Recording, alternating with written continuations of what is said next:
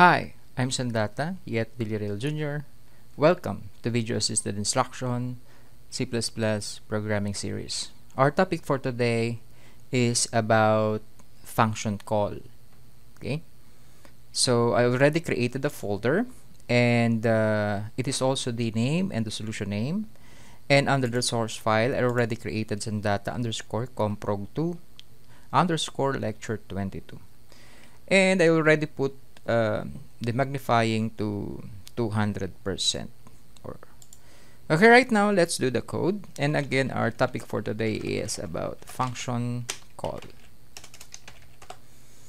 Okay, let's start with pound include stream, and then we have the using namespace std, and then we have the function integer,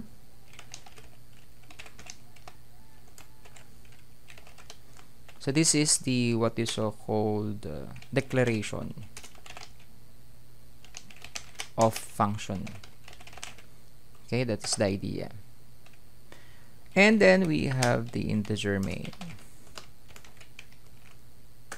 Now the theory of function call and function integer main function is the same. Okay, so let's do the code. For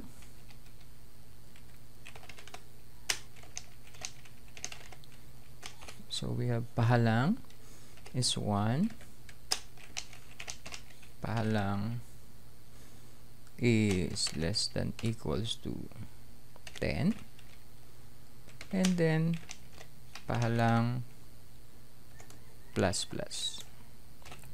Okay, this is the for statement, and under the for statement there's a what you call integer as data type, and there's what you call the variable declaration also, and also the initialization, which is having a value of 1, and it will continue until it is less than or equals to 10. It means to say, if it's considered to be 1, it starts with 1 until it reaches to 10. It will add the formula pahalang is equals to pahalang plus 1. So every time there is an addition of 1 in pahalang value 1, so it could be 2, 3, 4, 5, 6, 7, 8, 9, 10. And if it goes to 10, then it will end the for statement. Okay, because it is considered to be false already. For statement is uses only if it is true. Okay, and then let's continue. So we have here,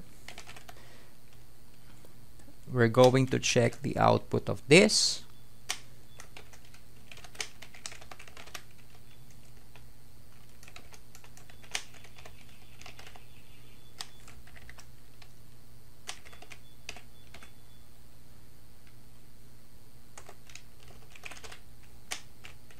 Okay, right now we didn't use yet the function call. Okay, so we uses only the for statement, and let's check out what would the output of this. So to do that, we need to make the function call first as a comment only. So let's check out, click debug and start without debugging. Yes, and we have here the output 1, 2, 3, 4, 5, 6, 7, 8, 9, 10. And that is true. That is why the for statement is so powerful in terms of the syntax. Now let's do the coding in what you so called a function call. To have a function call right here is what we need to do is to create the fit or the lower extremities. Okay, so we have integer parisukat,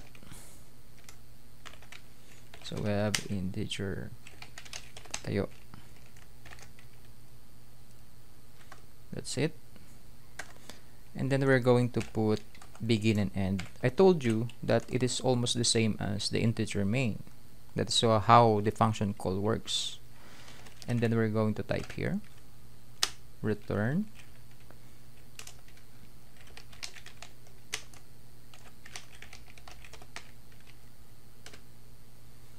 that's it. So this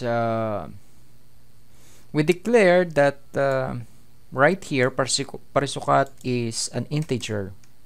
Okay, so it is an integer, and we declare the data type and variable right here. The variable is patayo.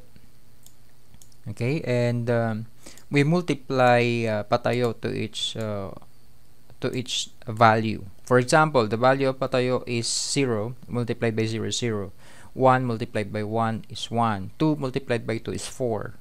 Then 3 multiplied by 3 is 9. That is the idea. So now let's put it into the main function right here, because this is only a function call. Inside of the integer main, it will not display. That is the idea. So we need to put it right here, the coding of the function call. So to do that, what we need to do right here is to type parisukat. The value of here is considered to be pahalang. That is the reality because we put it right here. Okay? And this is considered to be integer also. Pahalang is integer. Parisukat is also considered to be integer. Inside of it, there's also an integer, and that is pahalang. Okay, so that is how it works. Now, let's proceed and let's check out what is the output of this, since we already finished the codes in function call.